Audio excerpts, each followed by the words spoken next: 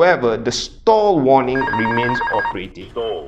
The flight is in alternate law. Ladies and gentlemen, welcome to my channel Captain SQ, where we're going to discuss on airbus systems, emergency procedures, and supplementary techniques on how to fly the plane.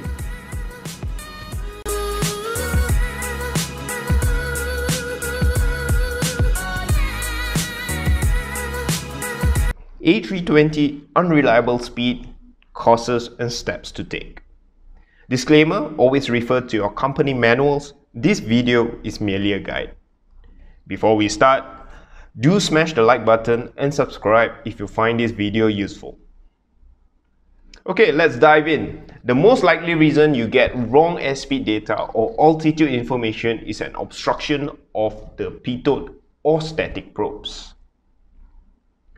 The ADRs detect most of the equipment failures affecting the airspeed or altitude indications. What are the failures you can have? It will be the loss of associated speed or altitude indications in the cockpit. The ECAM alerts that will come out, such as below. However, there are some cases where the ADR do not detect a discrepancy and no ECAM alert is triggered, such as block static or pitot tube. The cockpit indications may appear to be normal when they are actually faults. Indications to look for will be, the first indication will be a discrepancy between the captain's PFD, FOPFD, and standby instruments. Okay, let's dive into the memory items. Simultaneously turn the autopilot off, the auto thrust off, and the flight directors off. I repeat, simultaneously turn the autopilot off, auto thrust off, and flight directors off. Below thrust reduction altitude, pitch to 15 degrees and set to toga.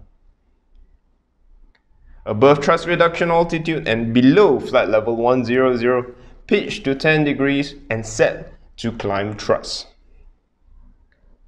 And above thrust reduction altitude and above flight level 100, pitch to 5 degrees and set climb thrust.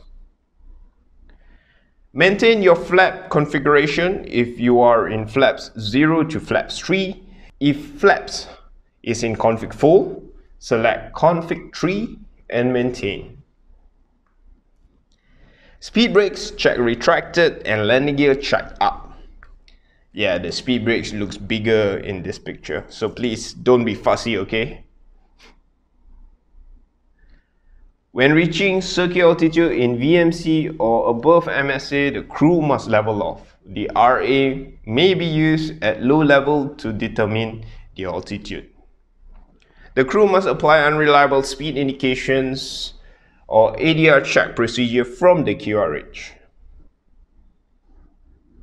Check that the actual slats and flaps configuration on the ECAM, since the flap auto retraction may occur.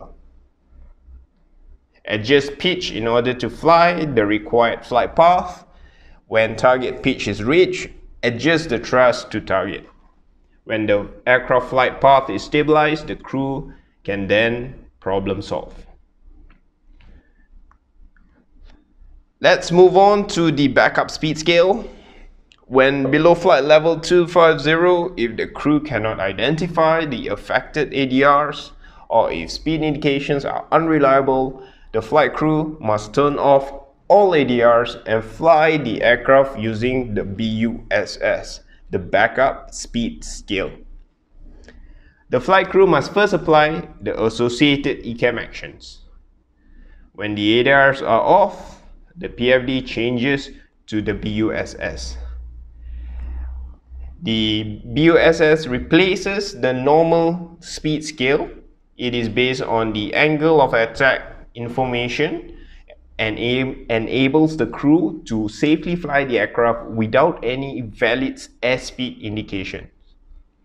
The GPS altitude replaces the barometric altitude, but the last two digits are replaced by amber lines due to the GPS inaccuracy. The vert speed indication is unavailable as shown on the green circle on the right of the PFD. When the bus is active, the autopilot and FDs and auto thrust are inoperative. However, the stall warning remains operative. The flight is in alternate law, so your high angle of attack protection and VMO, MMO warning are lost. And you will go into direct law when the gear is down. Following the ECAM actions, apply the all ADR off QRH procedure. The QRH will provide guidance to manually control the cabin pressure. And you can prepare for the approach and landing. Flying technique. The pilot flying adjusts the pitch and thrust to maintain the angle of attack in the green area of the speed scale. Caution when flying in the BUSS, please do not use the speed brake. And on the approach, the flight crew must fly on a stabilized approach and change the aircraft configuration when wings are level. Fly to the lower part of the green band, then extend the flaps. And do this for all the flaps. When you are in flaps 2, extend the landing gear. The landing gear is gravity extend with no retract available. So you have to do 3 hand crank turns and then lower the landing gear manually. To refresh your memory, the first turn is to depressurize the green hydraulics to mechanically move the cutoff valve. And the second turn is to mechanically release the landing gear door up locks. And the third turn will be to mechanically release the landing gear up locks. When the landing gear is down, it will go on to direct law. Landing will be in flaps 3. Fly the bug, which indicates the VAP. In case that you need to go around, there is no landing gear retract, and before you retract the next flap configuration, fly to the upper part of the green band. And the pilots should select flaps 1 for go around flaps. So that's it. I hope you do find this video useful. A320 Unreliable Speed, and I'll see you in the next video.